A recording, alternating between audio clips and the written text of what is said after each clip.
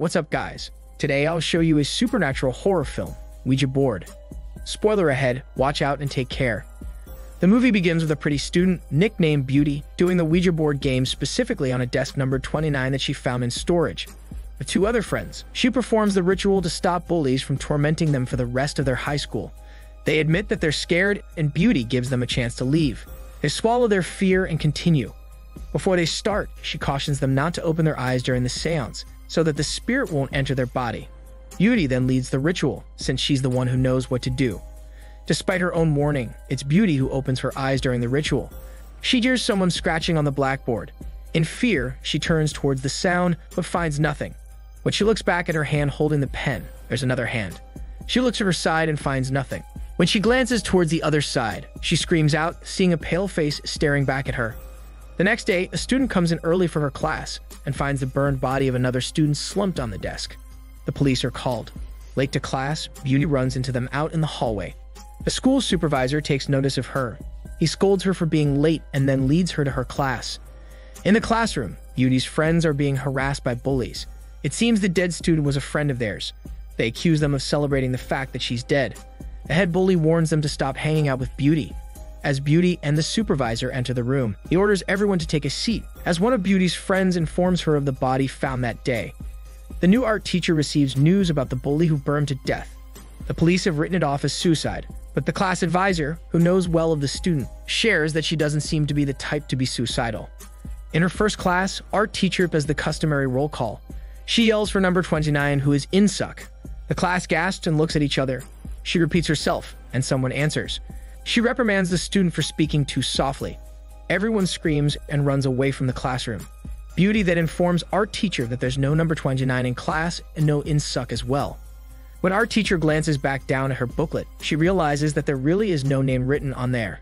As the camera pans closer to art teacher, we find a ghost hanging behind her, which Beauty also sees. She gasps. On their way home, Beauty talks to her friends and admits that she thinks this is the start of the Ouija board curse. At first, her friends are in denial, but she points out that if it wasn't for this curse, why would the student kill herself? A group of bullies comes their way. They seem to have it out for Beauty, insulting her and the fact that she came from Seoul. They warn the group not to tattle on them and to get ready for a tough school year. The class advisor brings art teacher to his friend named Psychic, who is a talented fortune teller. Art teacher asks him about the 29th desk and how she found out that 30 years ago, it was the seat of a certain Insuck. The class advisor plays it off and tells her that every school has a ghost story. He is about to tell her more about Insuck and her mother, but Psychic finally arrives, drenched. The class advisor then reassures art teacher that it's only ghost stories. The next day, another student goes missing, and nobody knows what happened to her. Beauty's friends turn to her, and she asks if this particular student was the second one on their list. They nod. Outside, the janitor finds the missing student's burnt body. The school calls the police, and the autopsy also shows that the student pulled a plastic bag over her head, poured lighter fluid all over it, then lit herself on fire. Her cause of death is suffocation from the poisonous gas, as well as a heart attack from fear. They confirm that the fingerprints found on the lighter were her own. They also write it off as suicide. It's the same way the first student killed herself.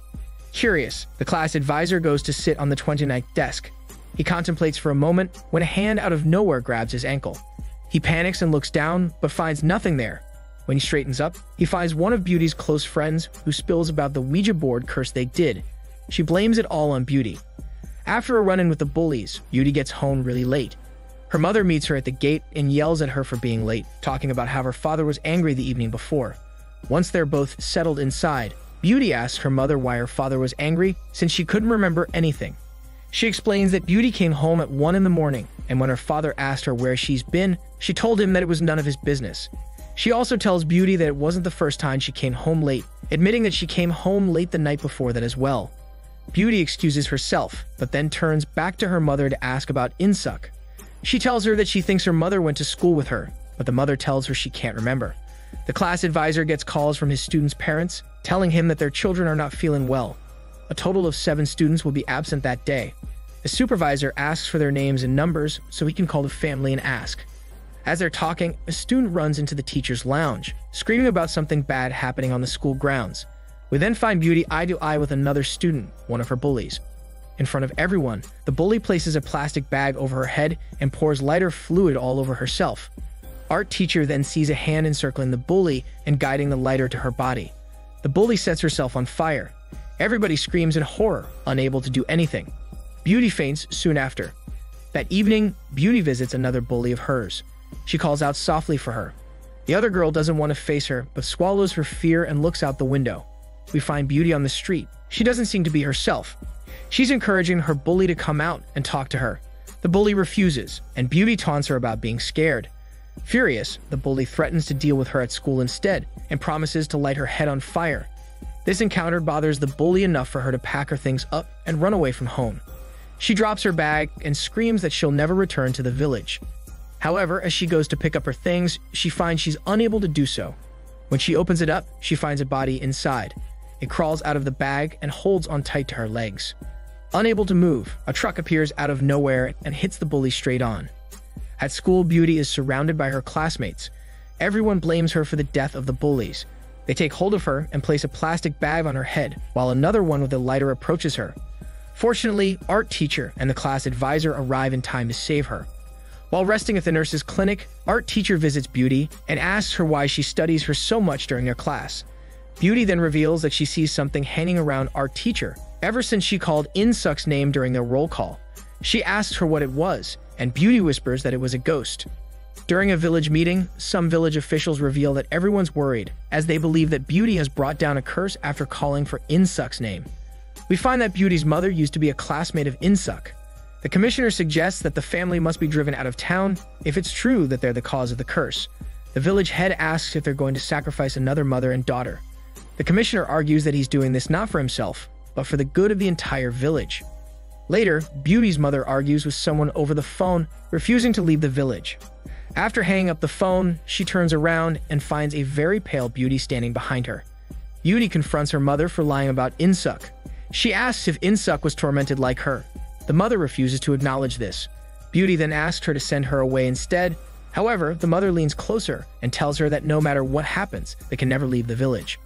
In a flashback, it turns out Beauty's mother had befriended In-Suk when she didn't know about the girl's story and that she was treated like an outcast. In-Suk explained that she's treated differently because people are afraid of someone peculiar, which then turns to hate, no matter if it doesn't hurt them. At a school health check, a doctor diagnoses In-Suk as having glaucoma despite passing her eye exam. The doctor's not sure how she was able to answer correctly, but the unnatural look in her eyes and the fact that she can't seem to focus on things prove that there's something wrong with them. This seems to be the start of her schoolmates' torture of her.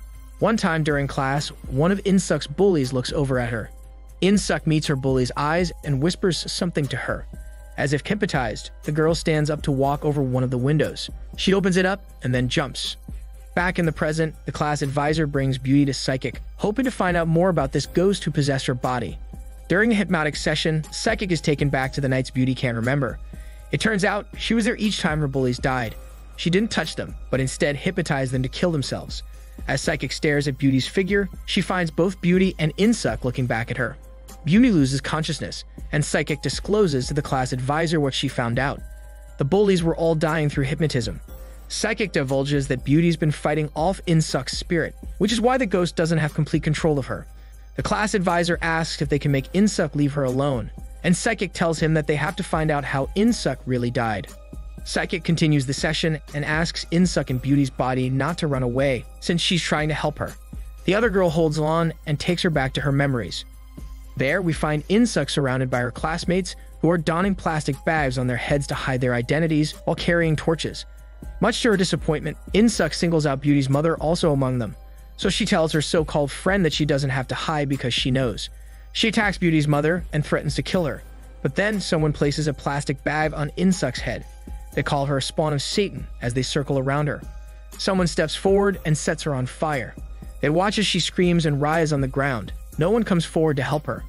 When Psychic opens her eyes, she's faced by In-Suk's burnt self for a moment. Then Beauty comes back and convulses. Before the class advisor and Psychic can discuss the session further, art teacher calls the class advisor and asks for his help. He hurries to check on her and finds her passed out on her bed. When she gains consciousness, she falls toward the class advisor and tells him not to get too close to her. Despite her warning, the two become intimate, with art teacher initiating a tongue massage to him. The class advisor discloses to the village head what he found out about In-Suk's death and reveals that In-Suk has possessed Beauty. He begs him to help. The village head admits that the entire village is guilty. No outsiders had ever lived in their village for generations, but In-suk and her mother insisted on staying. They were unwelcome at first, and everyone tried so hard to drive them away. But the men have fallen in lust with In-suk's mother. The village head admits that the mother had begged him to help her daughter, but instead of doing so, he had assaulted her, using her daughter as bait. But he wasn't the first, nor was he the last. Other people in the village took advantage of her, which is why the villagers allowed them to stay. However, everybody then turned their backs on them when they realized that they can't keep it a secret forever. In-suk was killed by her peers, while the rest of the village burned down their house with the mother still inside. Before her death, the mother curses the whole village for what they've done, and anyone else will try to leave the village. Back to the present, Psychic is sure that it's not In-suk who's harming the village, but she doesn't know who else it could be. Art teacher visits Psychic and shares that she's experiencing the same thing as Beauty, that there are moments where she can't remember what she did and what had happened. Psychic offers to hypnotize her and find out what has possessed her, and Art teacher agrees, wanting it to stop. After an intense hypnotic session, Psychic discloses to the class advisor that Art teacher is actually the reincarnation of In-suk's mother, but he refuses to believe it. Psychic explains that the mother had incredible powers. In-suk was blind, but behaved as if she could see with her mother's help. This is the reason why the mother never left the house, because she became her daughter's eyes. Psychic continues that through Beauty, she saw the mother when In-suk was dying. It turns out In-suk's mother was inside their house when the villagers burned it down. She couldn't get out because they were also burning her daughter at the same time. She tried to help her daughter, but failed. Then she ended up dying as well when she was consumed by the flames. Back to the present, Psychic announces that even as the mother was dying, she was determined to bring In-suk back to life. The class advisor asks how. Psychic asks him if something happened between him and Art teacher, which the class advisor denies. That night, the class advisor divulges that the village is getting tense and he thinks it'll be best if he finds out what their plan is. He instructs Art teacher to keep an eye on Beauty, but he doesn't know that In-suk's mother is getting stronger and has taken over Art teacher. Beauty finally realizes that In-suk's mother has taken over Art teacher's body, but it's too late. The mother then encourages In-suk to come out and take over Beauty's body so that she can bring her back to life. Beauty's former friends run up to the class advisor to inform him that there's something wrong with Beauty. They point him towards her. She's headed to the village hall where another village meeting is in progress. The village head is arguing with his fellow officials about their plan. The commissioner plans to encourage Beauty to commit suicide for the good of the village. The village head disagrees, and the commissioner tells him straight up that he better have anybody else to be sacrificed to save the village. The power cuts out and gasoline is poured all over the floor. The village councilmen are alarmed. They find Beauty standing a few feet away. She throws a lit lighter onto the floor and burns them to death. In-suk, through Beauty's body, ends up killing the supervisor, while In-suk's mother, through Art teacher's body, kills the school principal, thus completing their revenge on all those who harmed them. The class advisor finds each of the dead bodies. He falls to the floor, shaking as Art teacher walks out of the principal's office, covered in blood. She glances briefly at the class advisor and then calmly leaves the school. The class advisor is interviewed at the police station and is asked who killed the principal. He insists that it was In-suk's mother. The detective tells him that it's impossible, since her mother died 30 years ago, but a subordinate of his cuts him off to corroborate the class advisor's story. According to their forensics department, the fingerprints from the scissors used to kill the principal were from In-suk's mother. We see Art teacher next at the beach, a little girl by her side running and playing. The little girl calls her mom, and they have fun at the beach. The movie ends with the mother and daughter standing side by side. The camera pans closer, and the little girl turns back, smiling at first, then her face turns serious. It's the reincarnated In-suk. This is Daniel CC Movie Channel. Stay safe and enjoy your day.